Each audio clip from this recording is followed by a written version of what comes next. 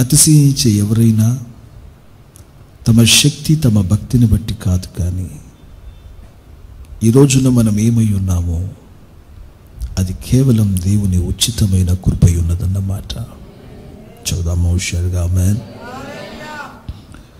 ఇంతవరకు నడిపించిన వాడు ఇకను కూడా మనలను జయోత్సాహాలతో నడిపించడానికి శక్తి కలిగిన వాడై ఉన్నాడు. ప్రతిరోజు ఒకే విధంగా ఉండడానికి దేవుడు రోజును డిజైన్ చేయలేదు. ప్రతిరోజు ఒకే విధంగా ఉండడం దేవుని చిత్తం కాదు. ప్రతిరోజు శ్రేష్టంగా ఉండాలని దేవుడు కోరుకుంటున్నాడు. నిన్నటి దినం కంటే ఈరోజు శ్రేష్టమైన రోజు అయి ఉన్నది. ఈరోజు కంటే రానున్న దినములు ఇంకనూ శ్రేష్టమైనవై ఉన్నవి. శ్రేష్టమైన వాటిని నేను అనుభవించాలి అనంటే దినములు మారే కొలది మన జీవితాలలో కూడా మార్పులు రావాలి. ఆ మాటను గమనించాలి. దినములు మారే కొలది మన జీవితాలలో కూడా మంచి మార్పులు రావాలి. తల్లిదండ్రులు తమ బిడ్డల విషయంలో ఎలాగునైతే వారు గొప్పవారుగా ఎదగాలని ఆశిస్తూ ఉంటారో, అదే రీతిగా జీవము కలిగిన దేవుడు కూడా మనలో మంచి మార్పులు, గొప్ప అభివృద్ధి రావాలని దేవుడు కోరుకుంటున్నాడు. మనం మారినప్పుడు మన కొరకు సిద్ధపరచబడినవి మనం అనుభవించగలిగిన వారంగా మనం ఉంటాం. యేసు స్తోత్రం చెప్పండి. మంచిగా హుషారుగా చూద్దాం. హల్లెలూయా. ఇంతకుముందు 2G అనే సిమ్ కార్డ్స్ వచ్చేవి, నెట్వర్క్. అటు తర్వాత డేటా నెట్వర్క్ వాడడానికి 3G అనేది, ఆ కాలక్రమం తర్వాత నిదానంగా 4G అనేది పరిచయం చేయబడింది. ఈ కోవిడ్ కాలములో 5G అనేది వచ్చింది. దీనివలన ఏంటంటే నెట్వర్క్ లేకపోతే ఇంటర్నెట్ అనున్నది మనం వాడుకోవడానికి హేతుగా ఉంటుంది. ఆ 2Gలో ఉన్న నెట్ కంటే కూడా, ఇంటర్నెట్ కంటే కూడా 5Gలో చాలా స్పీడ్గా ఉంటుంది. 5Gలో ఉన్న ఇంటర్నెట్ను వాడాలి అంటే ఇంకా నువ్వు పాత కీప్యాడ్ ఫోన్ పెట్టుకుని ఉంటే what is the use of having 5G network? 5G నెట్వర్క్లో ఉన్న ఆ ఇంటర్నెట్ స్పీడ్ నీకు తెలియాలి అని అంటే, అందులో నీ మహత్వం నీకు అర్థం కావాలి అని అంటే, నువ్వు కీప్యాడ్ ఫోన్ వింటున్నారా, స్మార్ట్ ఫోన్ కాకుండా జస్ట్ ఒక కీప్యాడ్ ఫోన్ మీరు వాడేవాళ్ళైతే what is the use of the technology and its development? అలాంటప్పుడు టెక్నాలజీ మారిందన్నప్పుడు నీ చేతిలో ఉన్న హ్యాండ్సెట్ కూడా మారాలి. పూర్వ దినాలలో మనందరి ఇళ్లలో ఆల్మోస్ట్ ల్యాండ్ లైన్స్ ఉండేవి, telephone. But as the technology has developed, ఇప్పుడు అందరి చేతిలో స్మార్ట్ ఫోన్స్ ఉంటున్నవి, స్మార్ట్ గ్యాడ్జెట్స్ ఉంటున్నవి అందరి చేతుల్లో కదా కదా. కొంతమంది ఈ రోజుల్లో స్మార్ట్ స్పెక్టికల్స్, కొంచెం కళ్ళద్దాల్లోనే ఫోన్ అంతా చూడగలిగిన అనుభవాలు కదా. ఒక చిన్న ఉంగరములోనే ఫోన్ మాట్లాడగలిగిన టెక్నాలజీ వచ్చింది.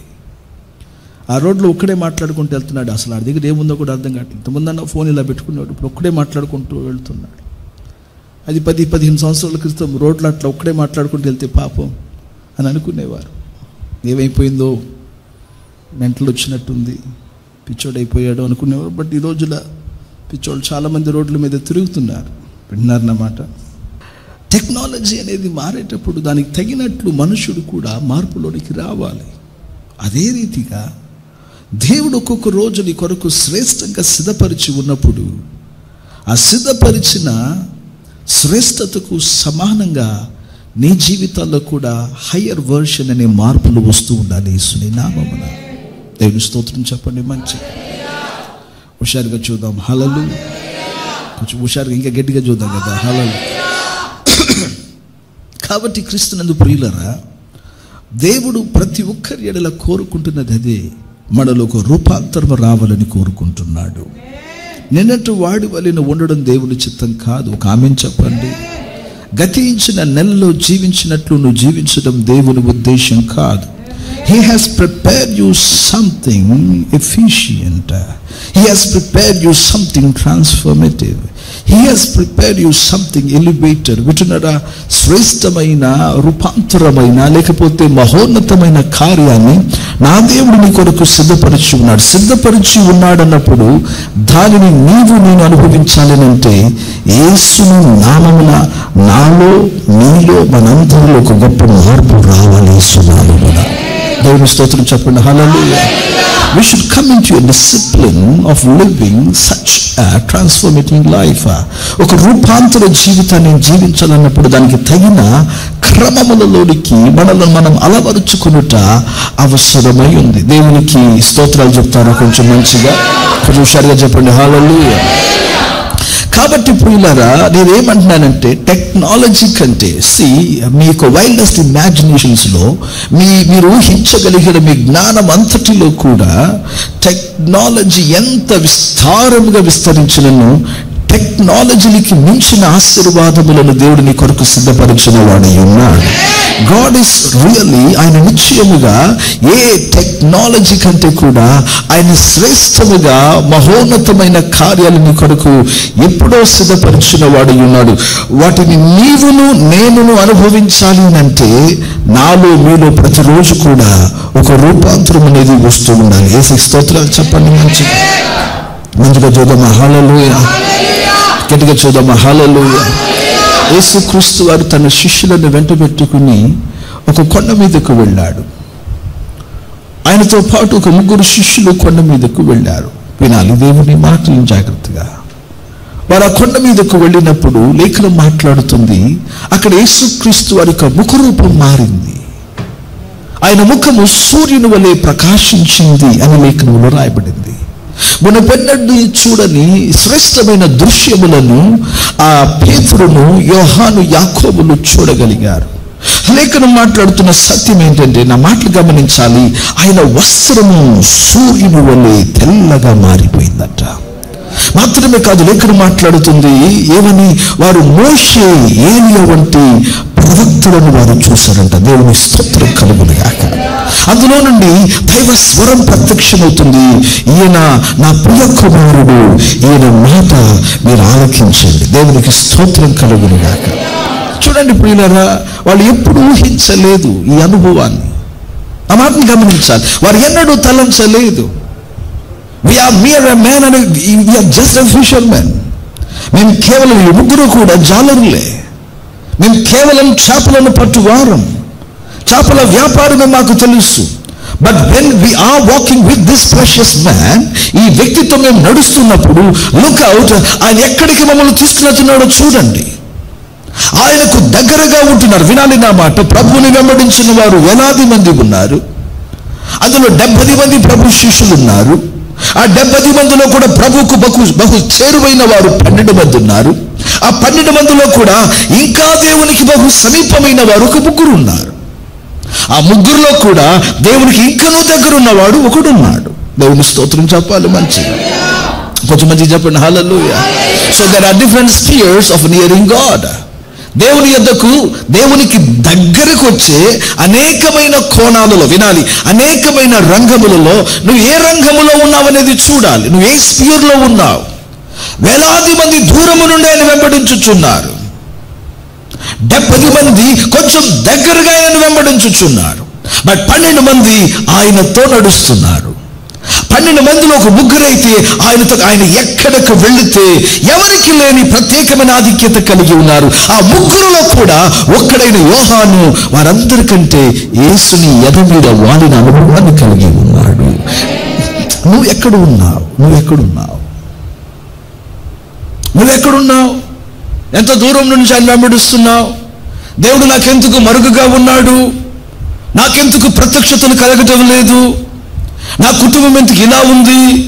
నేను మంచి చేసి కీడును అనుభవిస్తున్నాను, లేకపోతే ఎందుకు నా జీవితంలో నేను మారాలనుకుంటున్నాను, ఒక మార్పు రానంటుంది? ఇటువంటి అనేకమైన సందేహాలు నీ జీవితంలో ఉండొచ్చు. నా మాట మీరు గమనించాలి. పక్షి రాజు అనేది మీకు తెలుసు, గ్రంథం ఉంది కదా. బాగా వర్షం పడినప్పుడు ప్రతి పక్షి, వినాలి, ప్రతి పక్షి తమ గూళ్ళకు పరిగెత్తుతాయి, లేకపోతే చెట్ల నివాసములోనికి అవి జ్వరపడతాయి. మరి ఈ పక్షి రాజు అని ఈ పక్షి మాత్రం భయంకరమైన వర్షం పడుతున్నప్పుడు, సుడిగాలి వీచుచున్నప్పుడు దీనికి ఉన్న అనుభవం ఏంటంటే, ఆ సుడిగాలి వీచుచున్న వర్షం పడుతున్న మేఘాలను దాటుకుని పైకి వెళ్ళిపోతుంది. ప్రతి అనుభవాన్ని దాటుకుని పైకి వెళ్ళిపోతుంది కాబట్టి వర్షము దీని మీద, సుడిగాలి దీనిని ఏమీ చేయలేదు. ప్రతి క్రైస్తవుడు ఏ అనుభవంలోకి ఎదగాలి? నేను కొట్టబడుతున్నాను, నేను ఏడవబడుతున్నాను, వ్యాధులు నన్ను బలహీనపరుచుచున్నవి, నా పరిస్థితులు నన్ను కృంగదీస్తున్నవి, నేను మనసు విప్పి ఎవరితో నా సమస్యలు చెప్పుకోలేకపోతున్నాను అని నీ జీవితంలో 1, 2, 3 అని నీ భార్య భర్తల మధ్యలో, నీ కుటుంబంలో, లేకపోతే ఎవరికి పంచుకోలేని అనేకమైన సమస్యలతో నువ్వు నిండిపో. సాతాను నిన్ను టు అండ్ ఫ్రో, వాడు నేను లాష్ చేస్తూ కొట్టుతూ ఉండవచ్చును. కానీ నేను ఒక్క మాట చెప్పాలనుకుంటున్నాను, వాడు నిన్ను దాడి చేస్తున్న పరిస్థితికి మించి నువ్వు పైకి ఎదగగలిగిన అనుభవాన్ని దేవుడు నీ కోసం సిద్ధపరిచిన వాడై ఉన్నాడు. స్తోత్రాలు చెప్పండి. హల్లెలూయా. బ్రదర్, నేను ఒక మాట అంటున్నాను, అన్నిటికంటే దుష్టుడు అంటే సాతాను. సకల దుష్టత్వానికి కారకుడు సాతాను, అవునా కాదా? సకల దుష్టత్వానికి కారకుడైన సాతానునే నా దేవుడిని కాళ్ళ క్రింద పెట్టినప్పుడు ఈ పరిస్థితులు ఎంత మాత్రం ఏ పాటి వేస్తున్నాము. స్తోత్రం చెప్పండి మంచిగా. హల్లెలూయా. హుషారుగా చెప్తాడు. హల్లెలూయా. సమస్తముకు దుష్టత్వానికి, సకల చెరుపునకు, సకల విధములైన కీడులకు కారకుడు అపవాది అయిన సాతాను. వాడు లోకములో వింటున్నారా, వాడు పెద్దవాడుగా కనబడుతున్నాడు. వింటున్నారా, ఆకాశ వాయుమండలములో ఉంటూ తన శాస్త్రములను వెల్లడి చేస్తూ భూలోకములోను పాతాళములోను పలు విధములైన కార్యాలు, చెడు కార్యాలన్నీ, ఇబ్బందులు, ఆటంకాలని, కుటుంబానికి విరోధమైన దాడులు, సంఘానికి విరోధమైన శోధనలు ఏదైనా వాడు తెస్తాడంటే వినాలి నా మాట, వాడినే దేవుడు సంఘం యొక్క కాళ్ళ క్రింద పెట్టినాడన్నప్పుడు నీ పరిస్థితులు ఎంత మాత్రమును ఎన్నదగినవి కావు. నేను ఒక్కటే చెప్పాలనుకుంటున్నాను, యేసునకు సమీపించే ఒక అనుభవాన్ని మాత్రం నీ జీవితంలో నేర్చుకోచాలు. నువ్వు దేవునికి దగ్గర కొలది నీ సమస్యలని నేను వీడి వెళ్ళిపోతే ఇస్తున్నాను. కొంచెం చూద్దాం. హల్లెలూయా. అవును, ఏ దశకు తగినట్లుగా ఆ దశకు తగిన శోధనలు ఉన్నాయి. నా మాట మీరు వినాలి. ఏ దశకు, వింటున్నారా, ఏ లెవెల్కి అయితే నువ్వు ఎదిగావో ఆ లెవెల్కు తగిన శోధనలు అక్కడ నీకున్నాయి.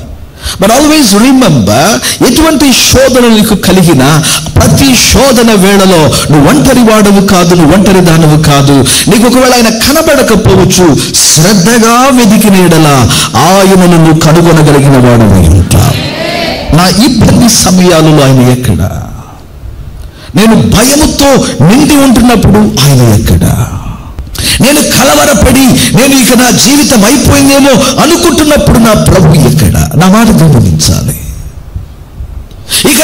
ఇక బ్రతకమేమో అనుకుంటున్నప్పుడు నా దేవుడు ఎక్కడ? ఆయన ఎక్కడున్నాడు? ఆయన ఎక్కడో లేడు. నువ్వు ఎక్కడ అంటున్నావు, ఆయన నీ ముందరే ఉన్నాడు. ఆయన కూడా నీకు ఎలా ఆయన నీ ముందరే ఉన్నా ఆయనను చూసి కూడా ఆయన కాదేమోనని నువ్వు ఎవరో అనుకుని భయపడుతున్నావు. అలాగే శిష్యులు కూడా ప్రభువును చూసి ఆయన ఒక ఆవేశమని, ఆయన ఒక భూతమని అనుకున్నారు. ఆయన ప్రభు అన్నాడు, నేనే. వారికి ఆశ్చర్యం వేసింది. How can you walk on the water which we have never ever seen and heard of? నీటి మీద ఎలా నడుచుచున్నావు దేవా? నీవే అయితే నాకు కూడా. లేఖనం మాట్లాడుతుంది, యేసు మీద అతడు తన దృష్టిని నిలిపి ప్రభుకు అతడు సమీపించుచున్నప్పుడు అతడు కూడా అతనిని భయపెట్టుతున్న దానిని తన కాళ్ళ క్రింద అనగదొరికి వాటి మీద నడవగలిగిన కృపను పొందిన వాడై ఉన్నాడు. యేసు స్తోత్రాలు చెప్పండి నాన్న, హుషారుగా గట్టిగా చెప్పండి. హల్లెలూయా. నీకు అర్థం కావాలి, మన దేవుడు గొప్పవాడై ఉన్నాడు. ఆమె అన్నిటి మీద సర్వాధికారం కలిగిన వాడై ఉన్నాడు. నానా, నీ పరిస్థితి ఏదైనా, నీ పరిస్థితి ఏదైనా ఆయన చూచుచు నన్ను భయపడాల్సిన పని లేదు. నేను ఒక్కటి చెప్పాలనుకుంటున్నాను, లోకమనే సముద్రమే నీకు విరోధంగా వచ్చి ఉన్నా నీవు ఒక్కటి నేర్చుకో, దేవునికి దగ్గరగా దగ్గరగా దగ్గరగా దగ్గరగా. నేను కూడా ఆ అపోస్తలుడైన యోహాను వలె ప్రభునకు సమీపంగా రావాలని నేను ఆయనకి సమీపించగలిగితే నిశ్చయంగా దేవుడు మనలో ఉన్నతమైన దశకు నడిపించడానికి శక్తి కలిగిన వాడే ఉంటాడు. యేసు స్తోత్రం చెప్పండి. మంచిది. నా కోరిక మీరందరిలో విశేషమైన వారిగా దీవించబడాలి. నీ కుటుంబం, నీ బంధు జనాంగం అంతటిలో ఆశీర్వాదకరంగా ఉండాలి. ఆమె నేను చెప్పండి హుషారుగా. నీ కుటుంబమే దేవుని స్వకీయమైన ఒక జనంగా ఉండాలి. ఎలాగున్న ప్రపంచ దేశాలలో ఇశ్రాయేలు అనున్నది దేవుని జ్యేష్ఠ కుమారుడయుండి దేవునికి ప్రత్యేకమైన దేశము, అదే రీతిగా ప్రతి ఒక్కరు కూడా దేవుని ప్రత్యేకమైన కుటుంబముగా మారాలని దేవుడు కోరుకుంటున్నాడు. నేను మరలా చెప్పాలనుకుంటున్నాను. శోధనను చూసి భయపడవద్దు. యేసు క్రీస్తు యొక్క చేతుల క్రిందకు శరణుజొచ్చి నేను రాగలిగితే ఆయనకి ఎంత దగ్గరగా వస్తామో, ప్రార్థనతో దగ్గరకు రా, ఉపవాసములతో దగ్గరకు రా, దేవుని వాక్యానికి లోబడుతూ దగ్గరకు రా, పాపమును విసర్జించి దగ్గరకు రా. కమాన్, నా మాట వింటున్నారా? మంచి నూతన తీర్మానములతో దేవునికి దగ్గరకు రా, పరిశుద్ధంగా జీవిస్తారంటూ ప్రభువుకు దగ్గరకు రా.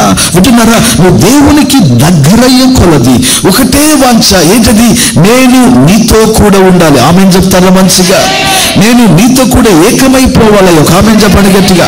అంత దగ్గరగా మనం రాగలిగితే, వింటున్నారా, ఆయనలో మనం ఒక భాగముగా మారగలిగితే, మనలో ప్రభు ఒక భాగముగా మారగలిగితే, నేను అంటున్నాను, నువ్వు దేనిని చూసైతే భయపడుతున్నావో అవన్నీ నిన్ను చూసి భయపడడం మొదలు పెడితే యేసు స్తోత్రాలు చెప్పండి. మంచిగా గట్టిగా చెప్పండి. హల్లెలూయా. ప్రియులారా, నేను మరలా చెప్పాలనుకుంటున్నాను, మనము ఓడిపోయిన సాతానుకు విరోధంగా నిలబడిన వారమై ఉన్నాం. వాడు బలిష్ఠుడు కావచ్చు, but always remember that he has lost the battle. వాడు యుద్ధములో ఓడిపోయిన వాడు ఉన్నాడు. ఆమేన్. వాడు యుద్ధములో ఓడిపోయాడు. నాన్న మళ్ళీ చెప్తున్నా, నువ్వు ఎక్కడో తప్పు చేసి ఉండొచ్చు, ఎక్కడో పొరపాటు పడి ఉండొచ్చు, ఎక్కడో బుద్ధిహీనమైన పని చేసి, ఎక్కడో పాపములో నువ్వు జారిపోయి ఉండవచ్చు. బట్ ఈ రోజైనా నేను సేవకునిగా నిన్ను హెచ్చరిస్తున్నాను. ప్రభు పక్షమునే నేను ఈ మాట మాట్లాడుతున్నాను. నీకు ఇంకను నిరీక్షణ ఉంది. యేసు యొద్దకు పరిగెత్తుకుంటున్నా, దేవుడు నిన్ను కాపాడగలిగిన వాడై ఉంటాడు. పూర్వ దినముల యందు, పాత నిబంధన కాలములో ఎవడన్నా గనక ఏమైనా తప్పులు చేస్తే వాడిని రాళ్ళతో కొట్టాలి. దేవుని ధర్మశాస్త్రం దానిని గురించి మాట్లాడింది. ఇశ్రాయేలు జనుల అది న్యాయవేది. ఏ పాపములో చిక్కుబడిన వాడైనా వాడిని రాళ్లతో కొట్టవచ్చు, లేకపోతే పంటికి పన్ను కంటికి కన్ను అనే ఆ ఒక కర్తవ్యమును నెరవేర్చవచ్చు. మరి ఎవడైనా నువ్వు తప్పు చేసి, నా మాట వినాలి, ఎవడైనా నువ్వు తప్పు చేసి వాడు కనుక పరిగెత్తుకుంటూ వచ్చి బలిపీఠం ఎదుట, దేవుని ఆలయంలో ఉన్న బలిపీఠం ఎదుట ఆ బలిపీఠ కొమ్ములను గనక పట్టుకోగలిగితే వాడిని ఎవడును ఏం చేయడానికి వీలు లేదు. ధర్మశాస్త్రం మాట్లాడింది, బలిపీఠపు యొక్క కొమ్ములను పట్టుకున్న వాడిని ఎవడును హాని చేయడానికి వీలు లేదు. వాడు బలిపీఠం యొక్క కొమ్ములు పట్టుకున్నంత వరకు వాడి మీద మరణ శాసనమైన పనిచేయడానికి వీలు లేదు. దేవుని స్తోత్రం కలుగునుగాక. నేను అదే అంటున్నాను, నిన్ను ఎవరు వెంబడిస్తున్నారు, నిన్ను ఎవరు తరుముతున్నారు, ఏ పరిస్థితులు నిన్ను కృంగదీస్తున్నాయి, ఎందుకు ఏదో పోగొట్టుకున్న దానిలో ఎందుకు నీ జీవితంలో కృంగి అలసి సొలసి ఉన్నావు? నా మాట నువ్వు గమనించాలి. ప్రియులారా, ప్రభు వాక్యం నీతో మాట్లాడుతున్న సత్యాన్ని నువ్వు గ్రహించగలగాలి. నీ జీవితంలో నువ్వు అనేకమైన పరిస్థితులను కొట్టుమిట్టుతూ ఉండవచ్చు. అయితే ఒకటి చెబుతున్నాను, యేసు బలిపీఠము కంటే శ్రేష్టమైన యేసు యొద్దకు నువ్వు పరిగెత్తుకుని రాగలిగితే నీకు విరోధముగా ఉన్న శాపములు కానీ, నీకు విరోధముగా ఉన్న మరణములు కానీ, నీకు విరోధముగా ఉన్న దురాత్మలు కానీ ఏది నిన్ను హాని చేయలేదు. నమ్మిన వారు ఇక్కడ ఉన్నట్లయితే యేసుకి బిడ్డలు ఒకసారి చప్పట్లు కూడా యేసుకి వందనాలు చెప్తారా? ఎస్, అందరూ మనుషుడికి ఆరోగ్యం బాగలేదు. లేఖనం ఉంటుంది, వానికి ఆరోగ్యం బాగున్నప్పుడు వాడు దేవుని ఆశ్రయించట కంటే ఎవరిని ఆశ్రయించాడంట? వైద్యులను ఆశ్రయించాడంట. వినాలి వాక్యాన్ని. వాడు దేవుని ఆశ్రయించట కంటే వైద్యులను ఆశ్రయించాడు. ప్రభు ఆ మాటలు రాస్తాడు, నీవు నన్ను ఆశ్రయింపక వైద్యులను ఆశ్రయించావు. వాక్యాన్ని వింటున్న వారులారా, నీ పరిస్థితుల నడుమ మనుషులను నమ్ముకుని వింటున్నారా? వైద్యులను మంచివారు కారు, వారి ట్రీట్మెంట్ మంచిది కాదు, వారు చేస్తున్న ట్రీట్మెంట్ వలన మేలు జరగదు అని నేను అంటలేదు. వైద్యం కూడా దేవుడు సృష్టించినదే. ఆమేన్. ఆకులు కానీ, పండ్లు కానీ, విత్తనములు కానీ మనుషులకు మెడిసినల్గా ఉండడానికి, మనుషులకు ఆహారంగా ఉండడానికి దేవుడు ఇచ్చినది. దేవుని స్తోత్రం కలుగును గాక. కొంచెం మంచిగా చెప్పండి నాన్న. వింటున్నారు? ఆకులు కానీ, ఇంకా లేకపోతే చెట్లు కానీ, దాని వేళ్ళు కానీ, లేకపోతే దాని ఫలములు కానీ, దాని విత్తనములు కానీ దేవుడు మనుషుడికి ఆహారంగా ఇచ్చినది. అయితే మనుషుడు ఇవన్నీ తినడం మానేసి ఇంకేదో గడిగాదో తింటున్నాడు కాబట్టి, విన్నారా, ఆ తినవలసిన దానిని టాబ్లెట్ రూపంలో నీకు ఇవ్వాల్సి వస్తుంది. వాటిలో నుండి ఎక్స్ట్రాక్ట్ చేసి, వాటిలో నుంచి తీసి, వింటున్నారా, నీకు ఒక మందులాగా దాన్ని ఇస్తున్నారు, ఒక మెడిసిన్ లాగా నీకు ఇస్తున్నారు. సో దేవుడు మెడిసిన్కి వ్యతిరేకి కాడు. మెడిసిన్ దేవునికి విరోధమైనది కానే కాదు. అయితే నేనేమంటున్నానంటే, నీ ఆపత్కాలమునందు నువ్వు ఎవరిని ఆశ్రయిస్తున్నా, ఎవరి మీద ఆధారపడుతున్నా, నేనేమంటున్నానంటే దేవుని మీద ఆధారపడు. నీ మధ్యలో ఎక్కడో కర్ణాటక వెళ్ళినప్పుడు ఒక హాస్పిటల్ మీద రాసి ఉంది, వి ట్రీట్ హీ హీల్స్ అని రాసి ఉంది. మేము చికిత్స చేస్తాం, ఆయన బాగు చేస్తాడని రాశాడు. ఏం రాశాడు? వి ట్రీట్ హీ హీల్స్. ఒక హాస్పిటల్, పెద్ద హాస్పిటల్ అది. హాస్పిటల్ బయట హాస్పిటల్ పేరు రాసి కింద రాసినాడు వి ట్రీట్ హీ హీల్స్ అని రాశాడు. అతనికి దేవుని మీద ఒక నమ్మకం ఉంది. మేము వైద్యం చేస్తాం, నిన్ను బాగు చెయ్యవాడు ఆయన. యెహోవా ఇల్లు కట్టించని ఎడల, చెప్పండి మంచిగా హుషారుగా, దాని కట్టువాని ప్రయాస ఏదైనను సమస్తము ఆయన వలనే జరుగుతున్నది. సమస్తము ఆయనే జరిగించగలిగిన వాడై ఉన్నాడు. నా మాట మీరు, దేవుని చిత్తములో నీవు బాగు పడకూడదు అనంటే డాక్టర్లకు కూడా నీ వ్యాధి అర్థం కాదు. They cannot even diagnose what kind of a disease you are suffering with. వింటున్నారు వాక్యాన్ని? నీకు అర్థం కాదు, అది వారికి అర్థం కాదు. మరి దేవుని చిత్తములో కనుక ఉంటే, నేను స్వస్థపరచాలనుకుంటే, వారికి అర్థం కాకపోయినా సరే, వారు ఏమి చేయలేకపోయినా సరే, ఆయన గాయపడిన హస్తం వచ్చి నువ్వే స్థితిలో ఉన్న నిన్ను బాగుపరచగలిగినది ఉన్నది. దేవుని స్తోత్రాలు చెప్తారా? హల్లెలూయా. ఇందుకు చెప్పండి హల్లెలూయా. నన్నే మరలా చెప్పాలనుకుంటున్నాను, నువ్వు ఏ స్థితిలో ఉన్నా సరే, నువ్వు ఏ పరిస్థితి, ఆర్థికమైన ఇబ్బందుల, ఆరోగ్య పరిస్థితుల, కుటుంబంలో సమాధానమా, లేకపోతే ఆత్మీయతలో పాపములు కొట్టుమిట్లాడుతున్నావా, ఆత్మీయతలో నువ్వు ఎదగలేకపోతున్నావా, లేకపోతే ఎవరికి నీ చెప్పుకోలేని మల్టిపుల్ అయిన అనేక విధమైన సమస్యలు నీకు ఎదురుగా నిలబడి ఉన్నదా? Is there no way to escape? తప్పించబడడానికి మార్గము లేదా?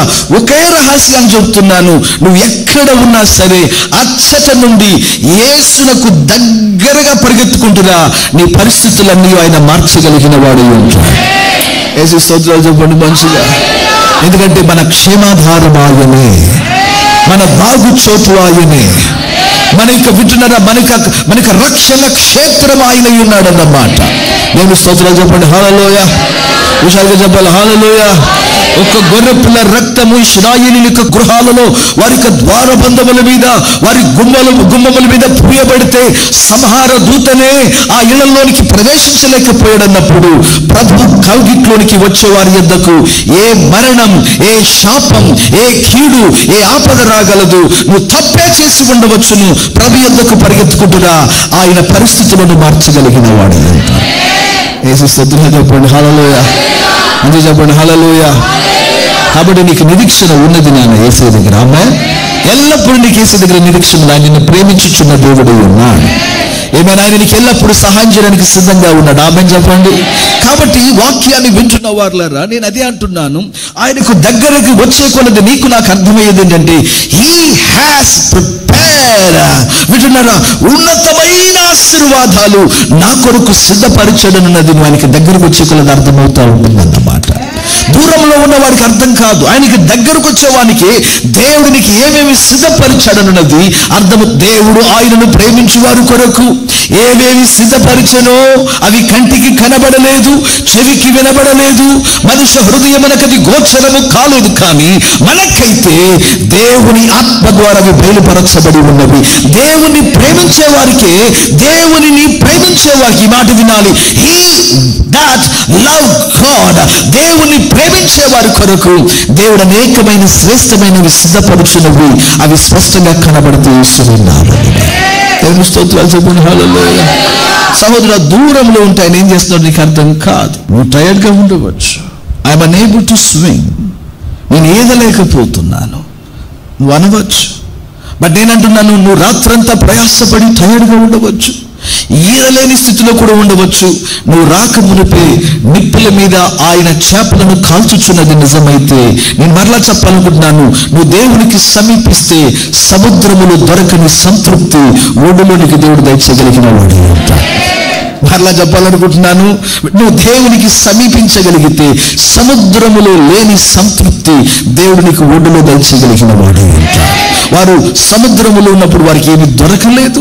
దేవుని మాట ప్రకారంగా వలలు వేసినప్పుడు 153 పెద్ద చేపలు దొరికినాయి. But still they are not satisfied in there belly. వింటున్నారా?